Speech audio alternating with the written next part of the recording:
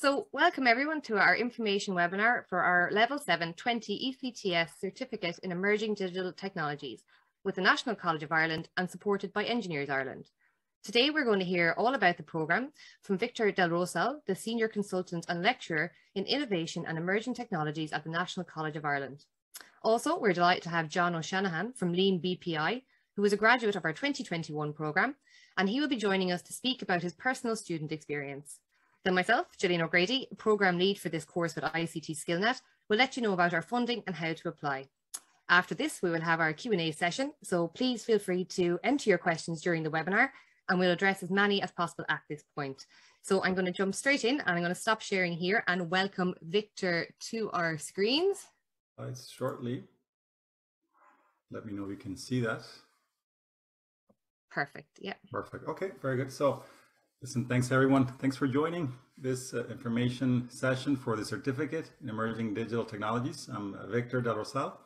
I'm lecturer here at National College of Ireland, Innovation, Emerging Technologies, and also a co-designer of this certificate, this program that has two modules on the Emerging Digital Technology side and the Digital Business Transformation side. So it is just to give you a brief overview, half an hour at most of what the topics are, what it's about, who's it for, etc. And then, as Gillian mentioned, we'll jump into some of the previous experiences that were shared. So I suppose I'll start with the course content and topic overview to give you a flavor of some of the things that we see in the course, and then we'll dive into explaining, you know, the rationale and the theory, I suppose, behind the actual program itself and the utility of it for yourself. So I always like to start sharing and looking at some of the practical aspects that we're familiar with with these technologies, whether they're emerging or they're consolidated, mature technologies. So one of them is an umbrella term for virtual, augmented, and mixed reality. It's called extended reality. It's one of the few technologies we see in this course. I suppose we're familiar from, you know, the likes of our phones playing around with things like Pokemon Go back a few years ago. Some of you might still have it in your phones. You go around, you know, catching these virtual avatars and playing around. So again, we're familiar with these types of technologies. Also the likes of filters and, you know, Snapchat, and we're playing and sharing, and whether it's Instagram, Snapchat, you name it. We're fairly familiar. So even though they sound like they're very advanced and emerging, they're actually, you know, they're useful for entertainment purposes. In the course, we looked at the educational side of things, and for example, exploring virtual environments and virtual reality. And also another angle that we take, and we like to remind ourselves, is how science fiction, the likes of The Matrix, you know, one of these famous movies we're all familiar with, from a decade or almost 2 decades ago. That's scary. And you know how they have these virtual environments. More recently, Ready Player One, the book, then the couple movies, and again, the idea behind the plots of these films is that they're, you know, we're going into from the real world into these virtual environments and interacting and exploring and learning.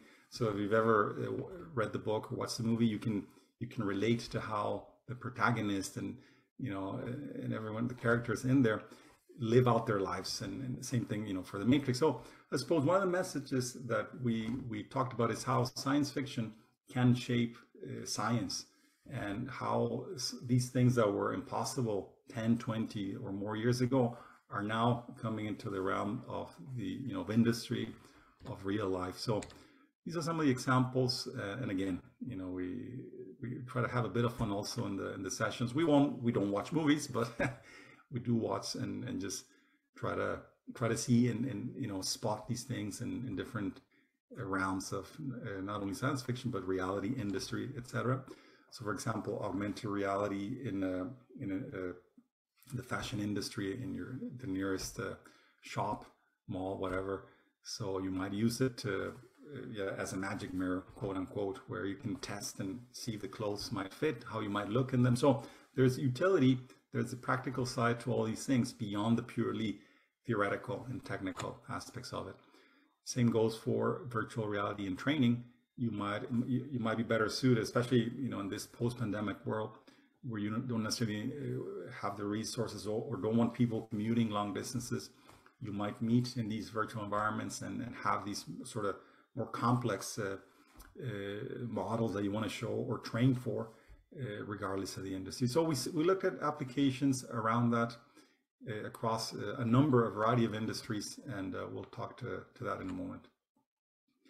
So just to let you know, the components, the technologies that are addressed, we start with cloud and data analytics really as the baseline and the platform, the underlying platform. So we explain things like infrastructure as service, platform as service, software service, and then all the different, I suppose, components around cloud. Same goes for data analytics. Even though we don't go necessarily into data science, an in-depth look at data science, we take concepts of that and mix with cloud and start there as the baseline. And that is because I suppose the vast majority of the solutions, 99% or more, would have some cloud component. And we explain what that means as opposed to traditional on-premises computing, and we go into that. Now, I suppose it's also good to say at this point that the course does not assume any previous knowledge or expertise in any given technology. So it doesn't matter what your previous industry, your previous level of tech awareness, etc. We do not assume that, and I'll get to that in a moment, explain what that means in practice. So also artificial intelligence, the different distinctions of it, the components, we look at, and it applies to every technology. We look at introduction to each of these, from the required reading, videos, etc., so that you can ease yourself and ease the class into each of these. Same goes for blockchain, cybersecurity, Internet of Things, advanced robotics, extended reality, we just saw a taste there at the very beginning, and fintech and decentralized finance as an application of a lot of these. So these were the ones that after we had our panel review, industry review, when coming up with this course a few years ago, almost 3 years ago, that made the cut and were selected for this program. Just there's many more that could have come in different angles, but these were the ones that were approved for a 5-year period. Maybe in 5 years you have another batch that are completely different, or borrow from these. So I suppose a good time to explain what the objectives of the program is if you're to join. So the objective of the certificate is to provide students, including non-computing professionals, IT professionals, and non-traditional students or learners, with, first of all, a fundamental knowledge and understanding of the technologies that we just saw. So these emerging digital technologies that were mentioned. Also a working and practical knowledge of them and their potential application. So application is a key word here. So there's no point looking at the theory without understanding the actual practical side of things. So that's important in the workplace and across specialized areas of knowledge. So there's plenty of that time to look at various case studies. Also the learning skills that support them and develop a deeper knowledge of their impact. So again, as you notice here, the potential impact and application is a key focus, not the theory. Even though it could be a very theoretical course, we chose not to make it so that you have a basic grasp of what the theory is, the tech is, but more importantly, what can you do with it? And then of course, if you choose to pursue that any particular path of any technology, you can go and dive deeper. So you get a primer or a good sense of all of these and what you might be able to do with any of them. Also very important, number 4, is the ability to investigate and analyze these technologies and exercise creative and or conceptual skills. So you're planning, designing concepts, applying the technologies to your own project ideas for products, services, operation, processes. So this is quite important, and you'll see why in a moment, this ability to investigate and analyze. So we'll stress that a little bit. And also overall, the ability to communicate, present, do teamwork, and problem solve. So it's highly engaged in the, it's not, to be honest, not a passive course that you can just, hit the play button and, and sit back, I'm afraid, or I suppose it's a good thing, So it does expect that level of engagement, working with your peers and coming up with ideas and discussing, debating, etc. So that's part of the objectives.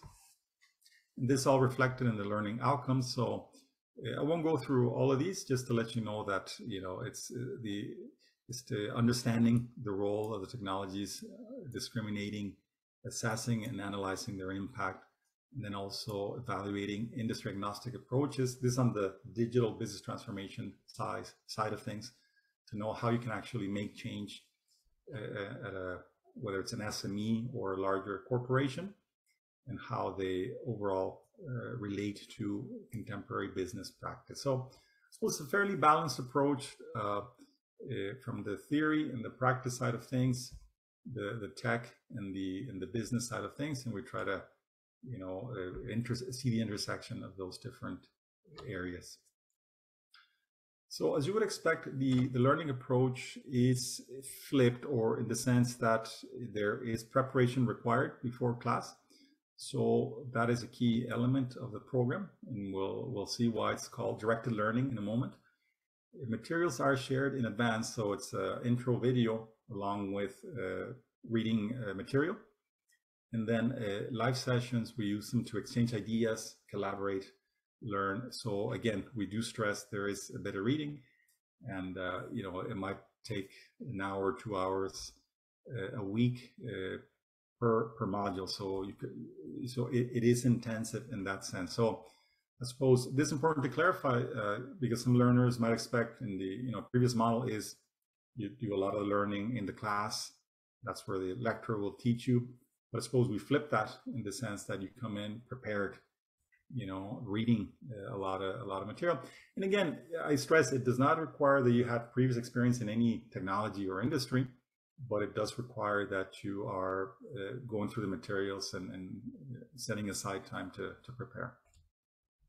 So it's one of the videos that, an example for, let's say, for session 1 or prior to any of the sessions, we have a 4 or 5, less than 10-minute clip. They're very short clips where the topics, the different reading materials are introduced, the rationale, the logic for each of them, and what you might expect after listening or reading or watching a video, for example.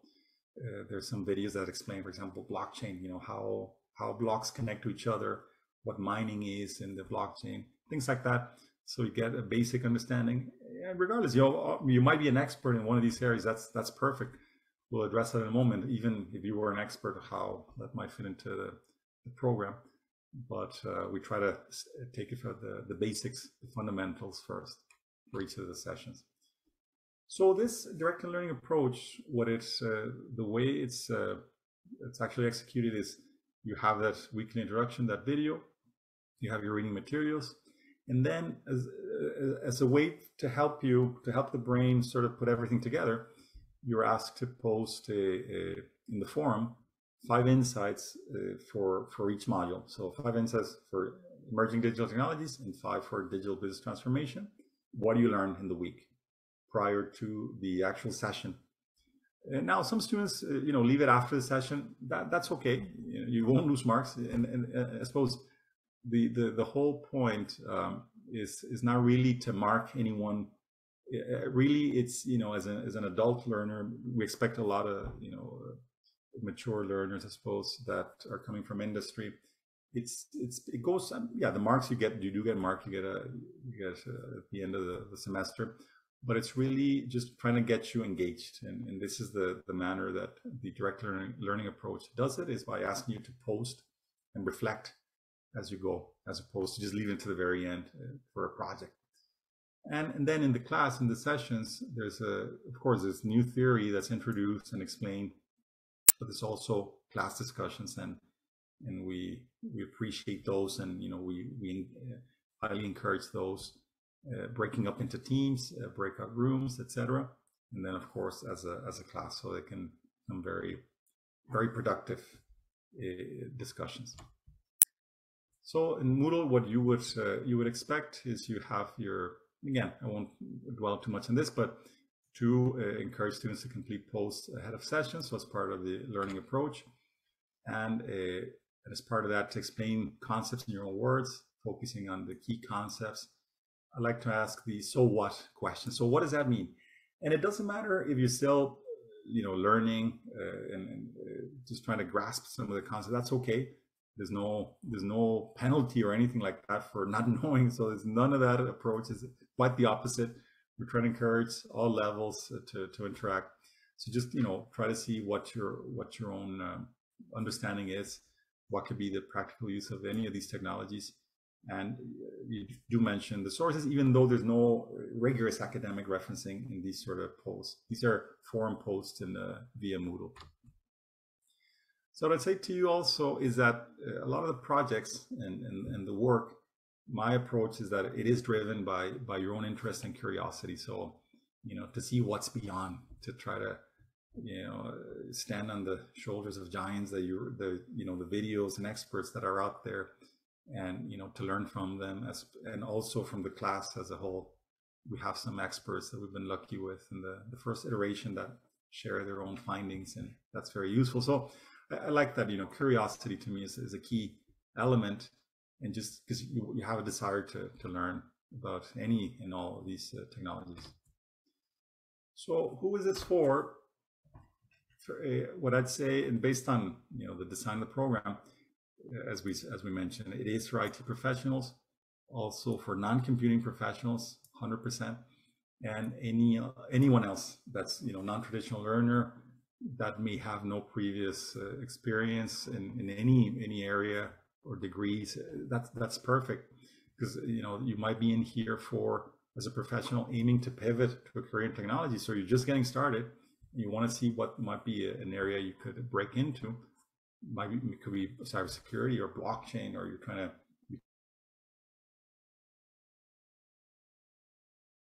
to pivot to any of these technologies, etc. So it's up to you.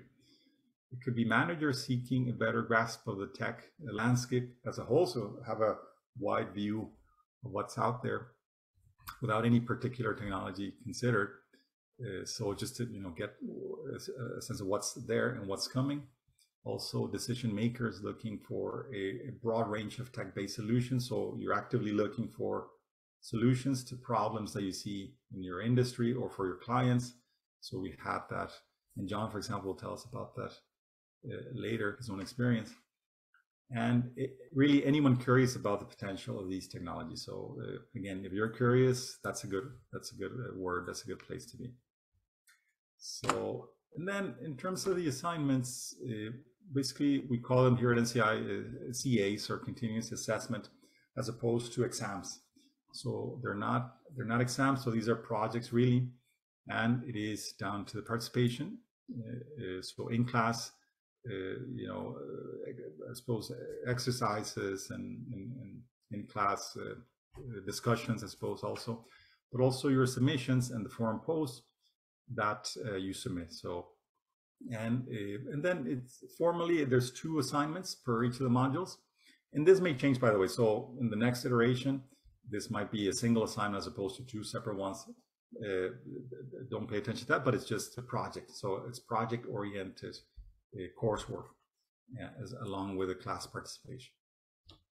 So for example, we might look at one of these assignments, the context of the industry, so you could pick fashion industry, or education or training, or whatever industry, and then you look at, introduce the reader to that industry. What could be use case descriptions of 2 technologies for that? How does the solution work? The user experience, etc. So we borrow some concepts from methodologies such as Agile, or the Lean Canvas, or business model Canvas, etc. So we use some standard frameworks for both modules really.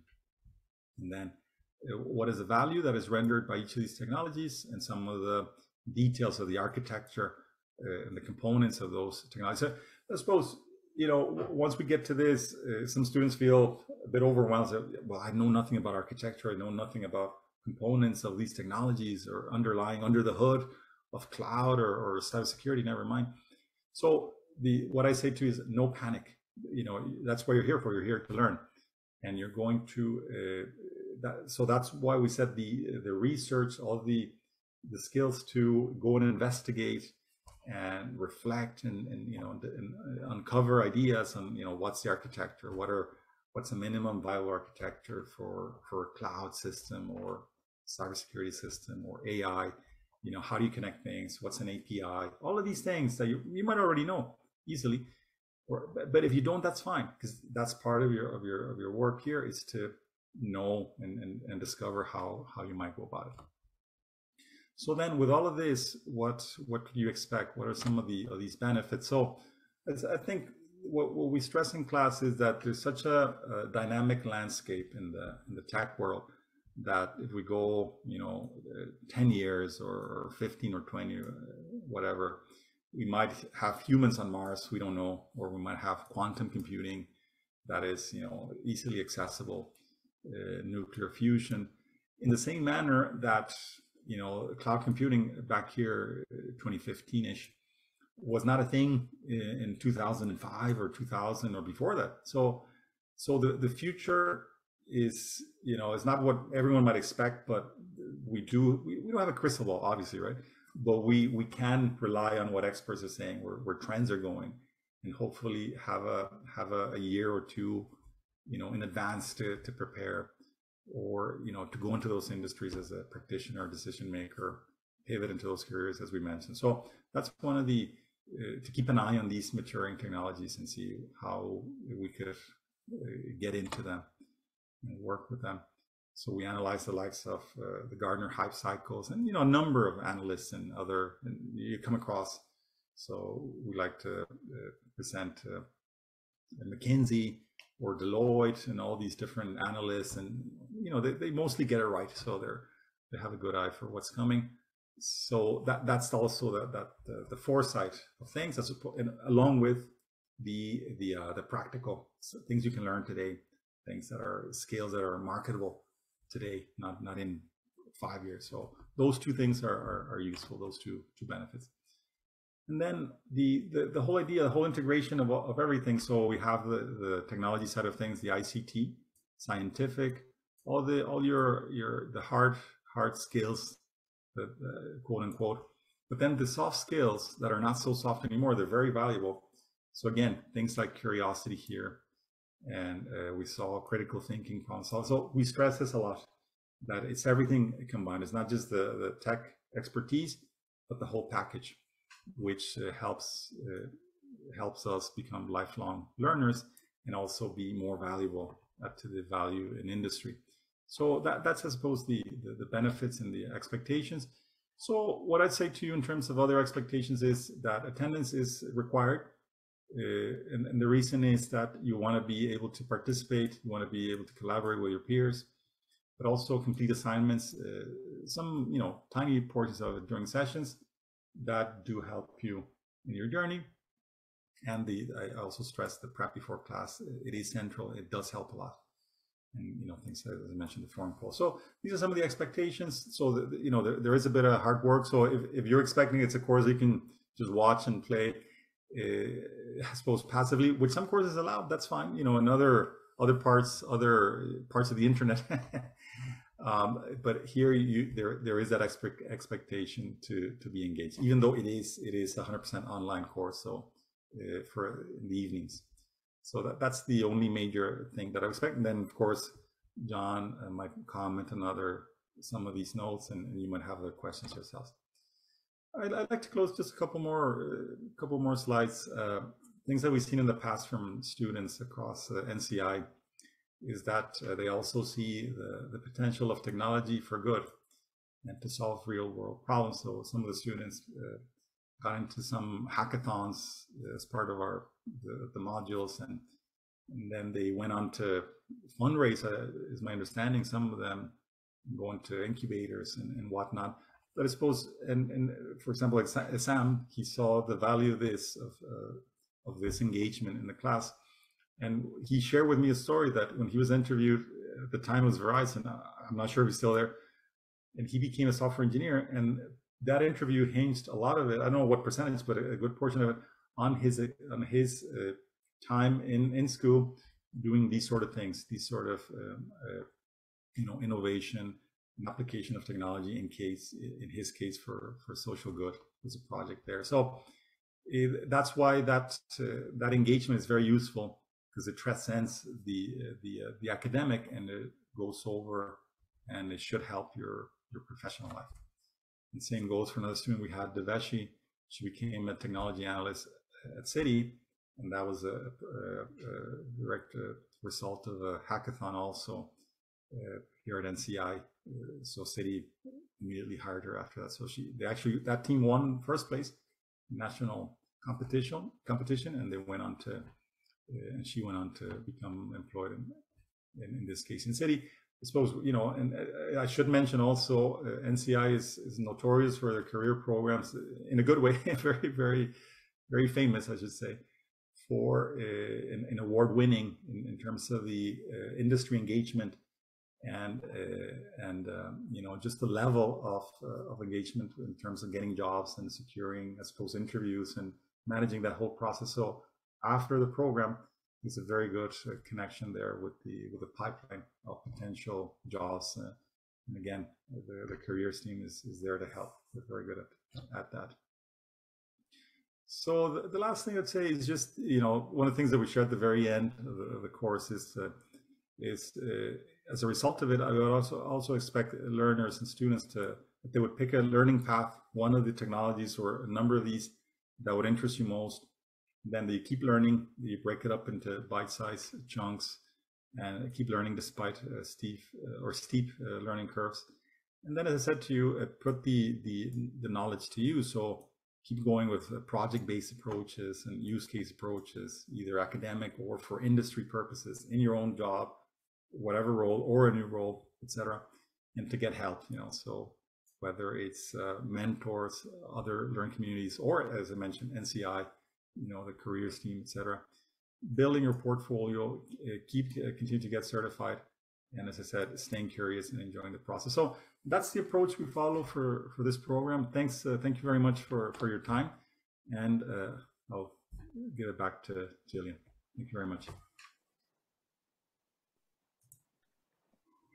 Perfect. Thank you very much, Victor. That was amazing.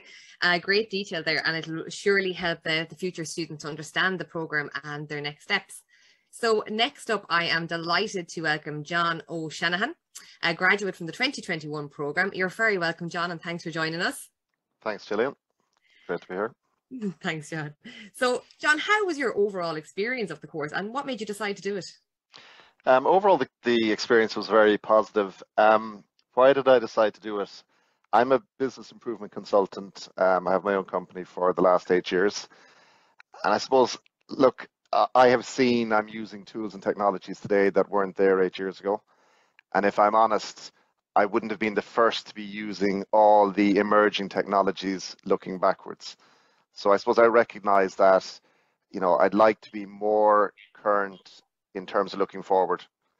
So it's a competitive advantage for me personally, professionally, to I suppose to buy into what's coming and to keep an eye on that and to be more knowledgeable. So looking before I was a consultant, my background was in computer disks. So I started with floppy disks, and the cloud put us out of business. But I saw that transition from floppy disks through to CDs, through to DVDs. When I got out, they were looking at Blu-ray. It never made it really to fruition because of the cloud. So what I have seen and learned, I suppose, in my career is that technology is coming faster, and we don't know which ones will stick or which ones will apply to every business, but we do know that many of them will. So that was what motivated me to get involved in the course. Fantastic, absolutely.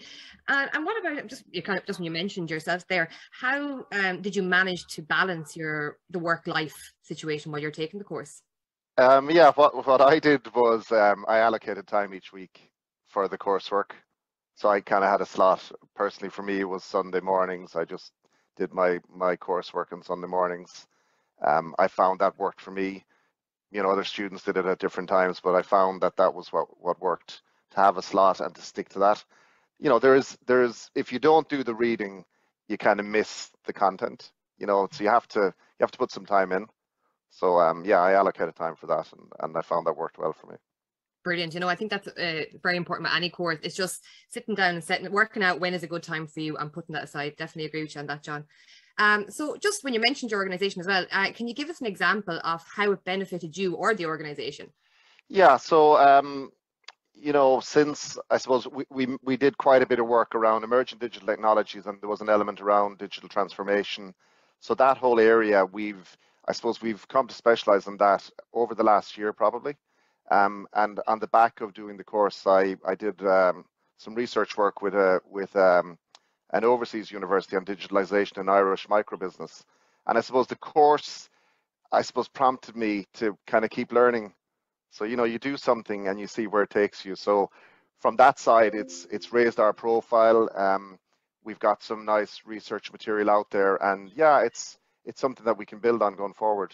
I suppose second to that, you know, there are training programs up for tender across the country, and one of the questions on the tender application is, what training do you have around, you know, digital technology? So, you know, I nicely tick that box. It wasn't a reason I signed up for the course, but you know, it was a nice thing to have, that we've done some formal training, or I've done some formal training, and yeah, so that was really useful as well. I suppose that you don't know where it'll bring you. It's a bit like Victor said, you don't know what the benefits will be, but what you do know is that emerging digital technologies are coming, and it's not going to be a bad thing to see what's coming, and to keep your eye out and see where you can apply that in your business or in your life. Fantastic. Yeah, I suppose it's like Victor said, the lifelong learning journey. It gets you started on that as well. So, well, from what you've said, I think I know the answer to my next question, but for the event that's in it, I will ask, would you recommend the program, and why, John? Yeah, I would recommend the program, and I suppose the reason I'd recommend it is, if you look at, say, Victor touched on this in terms of looking backwards, we tend to kind of second guess technology. But when we look at technology where we're at today, it's always gone further than we think. So I think for that reason, like that curiosity and getting involved, and you know, there's loads of reasons not to do it, but you don't know where it'll bring you. And I think to utilize digital technologies in business, in your life, you've got to be curious and willing to try things. So for that reason, I think it's good for people to kind of get out of the comfort zone and see what happens. So I'd recommend it for that reason, yeah. Fantastic. John, you have been absolutely great, and thanks so much again for joining us today. Don't forget, if anyone has any questions for John as well, pop them in the Q&A in the bottom and we'll get back to them at the end. So I'm just going to share my screen here quickly. Thanks, Gillian. Thanks very much, John.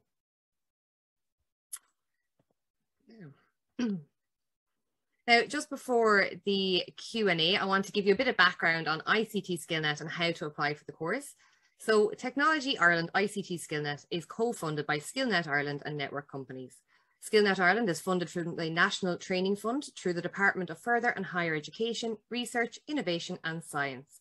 To be eligible for the part-funded fees, students need to be working in a private or commercial semi-state organisation registered in the Republic of Ireland. Additionally, students should currently hold a minimum of an NFQ Level 6 qualification to gain entry, or applicants may be considered based on relevant work or other experiences. This will be through the NCI Recognition of Prior Experiential Learning Scheme. So please contact me directly for those details. To apply, submit your CV on www.ictskillnet.ie, or you can email info@ictskillnet.ie with your employment and educational details. So I had a couple of questions come in there. So I've worked in an organisation for 20 years, but I've a little tech experience, and I find myself at a loss in meetings over the last few years when new technology is being discussed. Is there anything I should be doing in advance of the course, or would I be able to pick it up as I go? Maybe Victor, if you'd like to take that one. Yeah, no, that's great. Thanks for that question. Again, there's no assumption of previous knowledge, so you can know very, very little. So, however, as John pointed out, you do need to make the time, you know, for reading. So, 2 hours per module, ideally for every week. So that'd be up to 4 hours a week for the 2 modules. Sometimes it might be less. It might be an hour each. But once you do that, you know, you follow the instructions and the program contents, and you should be fine. So there'd be no panic there. You can definitely doable. Brilliant, Victor. Thanks very much for taking that. We still have another question there. Will there be a lot of coding or just theoretical? No coding at all. So there's, I suppose, some students might, if they do have a coding background, their project could reflect that.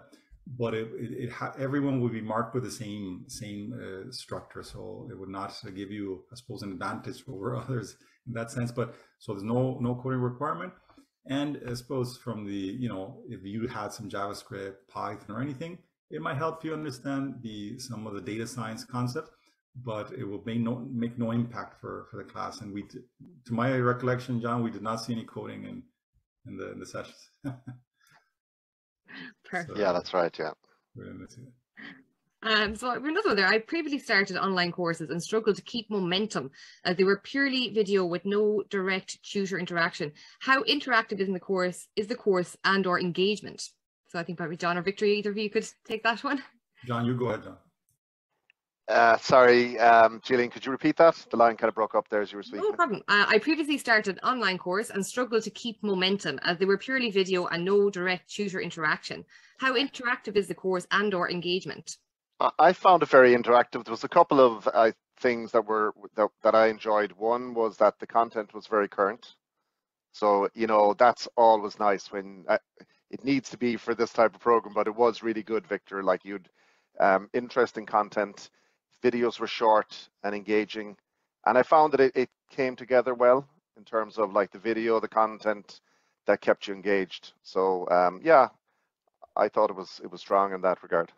And if I may, I'd say the other thing, and John might correct me if I'm wrong, but what I strive really is for a lot of guidance for learners. So if there was any questions after the sessions and the tutorial component of every week, there was half an hour, an hour allowed for any queries, so you would not be left on your own. So you definitely we go through the class together, you have your previous learning, but there's also that component of helping you with any particular questions you might have on a weekly basis, for sure.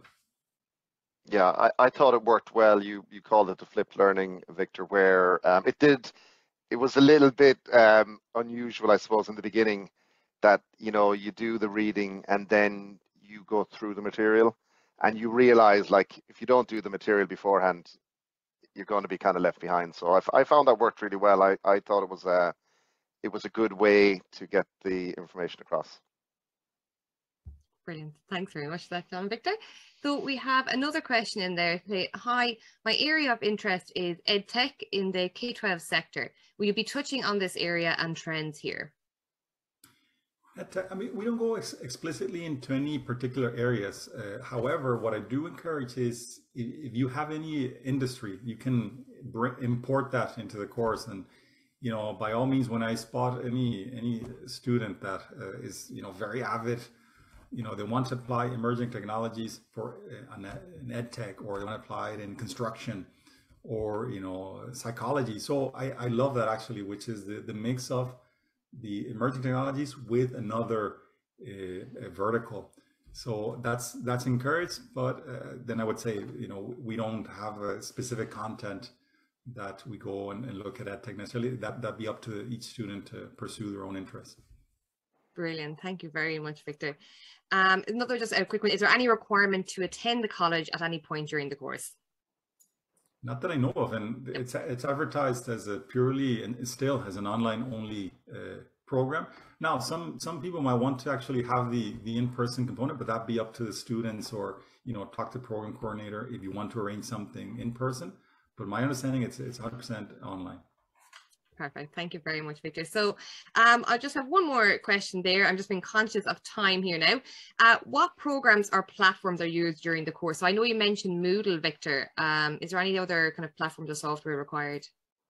Just Teams, so Microsoft Teams and Moodle, and that is it. Now there might be a slight learning curve, especially if someone's been out of education for a while, in terms of Moodle, doing some of the things and navigating.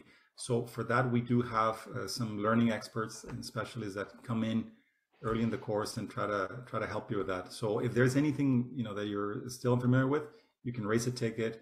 We can have specialists come in even during sessions and just give us quick overview of things. But yeah, by all means, do raise any any concerns early on. Perfect. Thank you very much, Victor. So I see a couple of questions there, but I will actually respond to you directly after the webinar myself. I'd like to thank Victor and John for joining us on the webinar today. Thank you both. Thank you. Thank you. Thank you. Sarah, obviously, in ICT Skillnet for helping host today's event, and to each of you for joining us. We really appreciate your attendance, and we hope to see you all on the next course. Thank you all, and I hope you have a fantastic day. Thanks very much, everybody. Bye-bye. Thank you. Bye-bye.